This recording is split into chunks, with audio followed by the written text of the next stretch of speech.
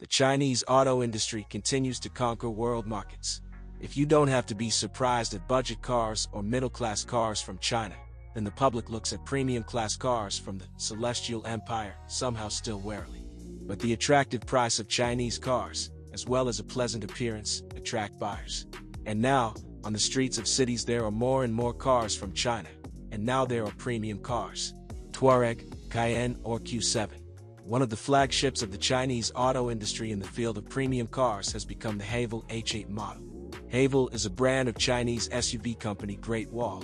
As in the situation that Toyota once found itself forced to create the Lexus brand for the American market, Great Wall had to create the Haval brand to emphasize the prestige of cars manufactured under the newly formed brand. Simply put, Great Wall and Haval are essentially made by the same company. But under the first name there are middle-class cars, everyday workhorses, and under the second name there are prestigious cars, or at least cars that are positioned as prestigious. Model H8 cannot be called new. It was first presented at the Beijing Auto Show in 2013. Russian motorists were able to see the H8 a year later, at a motor show in Moscow.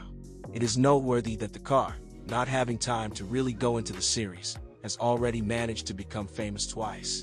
Firstly, the Haval H8 model took part in the filming of the Hollywood blockbuster The Expendables 3. Secondly, on the basis of the H8, the Haval Dakar car was created, which took part in the legendary World Off-Road Race. In the appearance of the H8, everyone sees their own.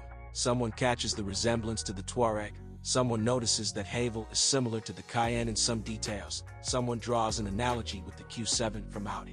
The thing is that Chinese car designers still continue to draw inspiration from looking at models of cars from the world's leading brands. The original Chinese car design has not yet been formed, but there is nothing wrong with that. For example, Russian automakers have always worked according to the same scheme. The only difference is that the Chinese are trying not to use full copying of specific models. We are talking about the case with the H8. They, like people who make collages, try to identify the most interesting elements in each model and combine the best. Judging by the appearance of H8, this approach to business was fully implemented. The car turned out to be rich, modern, sporty. Dimensions H8 belongs to the class of mid-size crossovers.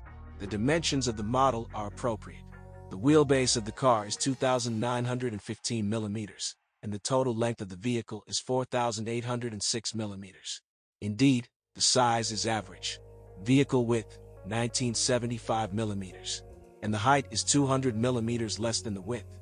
Due to the fact that the car is available in all-wheel drive and rear-wheel drive versions, some parameters may have a different meaning, just depending on the version of the model. So the clearance of the all-wheel drive H8 is 210 millimeters, and for the rear-wheel drive, 197. In any of the options, the car is quite suitable for a difficult country road. Exterior. The appearance of the H8 is quite serious. Facial features are large, a massive and wide false radiator grille, a large bumper with thick reinforcement. Eyes, only against the background of all this greatness, are too small, but expressive. Expressiveness is achieved through the combination of diode strip running lights with fog lights. In general, despite the fact that the H8 is a mid-size crossover, most of the details that shape the appearance are made according to the principle: the more massive, the more solid and better. That does not spoil the picture at all. Salon. When creating a salon for the H8, the Chinese comrades also did a pretty good job. They did not begin to make a 7-seater or 9-seater salon. And, given the size of the car, a large number of seats for passengers would be inappropriate.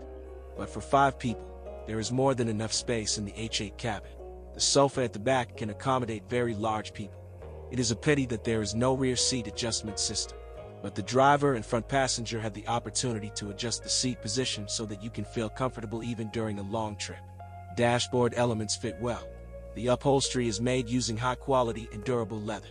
Complete set. H8 is offered to the consumer in 2 trim levels. Standard equipment is not standard at all. It includes a variety of functions and devices that domestic cars will not be equipped with for a long time. In particular, the base includes light and rain sensors, xenon, heated electric mirrors, cruise, 3-zone climate control, rear view camera, the ability to start the engine from a button, a driver tracking system for fatigue. If this is not enough, Then you can purchase a luxury package that complements the base with the following features: heated windshield, electric trunk, seats with memory, side mirrors with the function of changing the angle of inclination when reversing,